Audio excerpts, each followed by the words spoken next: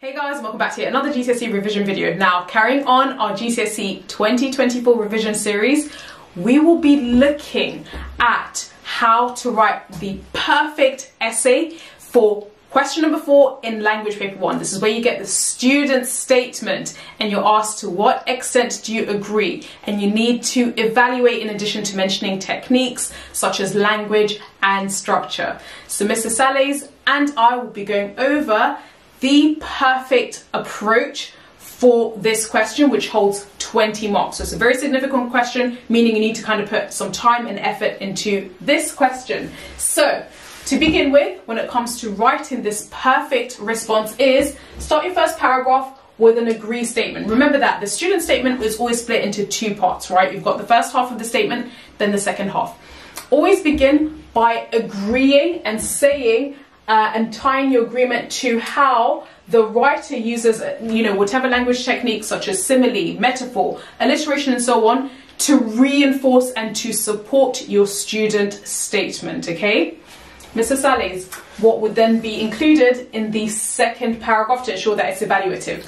So the second part is going to partly agree with the second statement. The examiners deliberately frame the second one so that it's easier to partly disagree with. Now, you can fully agree with it, but in order to evaluate, it's just easier to partly disagree. You're going to use words like although or however or on the other hand, and it's just really easy to bag those evaluative marks.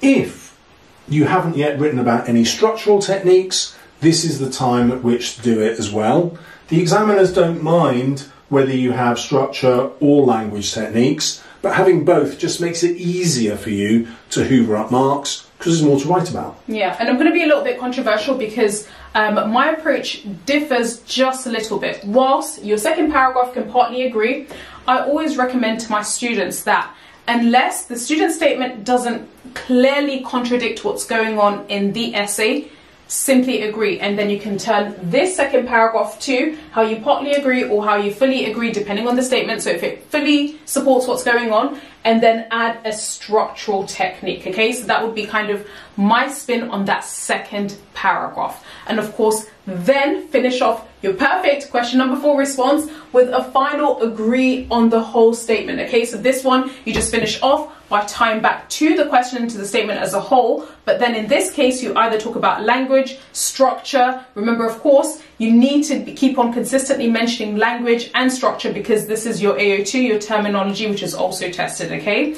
So in terms of the actual approach, Mr. Sales and I were talking about the actual essays, whilst obviously those of you who follow this channel know that I absolutely love pure paragraphs. So how I would see this is literally as simple as 3 separate pure paragraphs, which are very detailed, okay? In your explanation, you go into lots of detail, finding some interesting language or structure. You had a slightly different approach. Yeah, so the examiners aren't really fussed about how many paragraphs you use. What they're really looking at is the quality of your explanation, and appeal structure will get you that quality, but what's going to get you all 20 marks is having enough explanations to get them. And that's actually, believe it or not, 20 explanations. Now, grade 9 will start at 16, so hardly anyone in the country ever gets to 20. 16 will get you the grade 9, but you have to be thinking, how many explanations can I pack into each section in order to hoover up the marks? Yeah, and my approach would be, for instance, in your first paragraph, you add, up to 5 separate interesting explanations. Do so for the second and the third, and you're covered in 3 chunky paragraphs. Whilst, of course, your approach would be separate and maybe shorter paragraphs, okay? So, of course, it's up to you guys to go with what resonates with you more. Exactly. But generally, when it comes to question number 4, see it as split when you're answering this question into these separate sections, okay? So thanks so much, Brilliant. Mr. Sales, for joining me, and guys, make sure you head over to Mr. Sales's channel. We're going to be going over creative writing. Thanks so much for joining in. See you on my channel.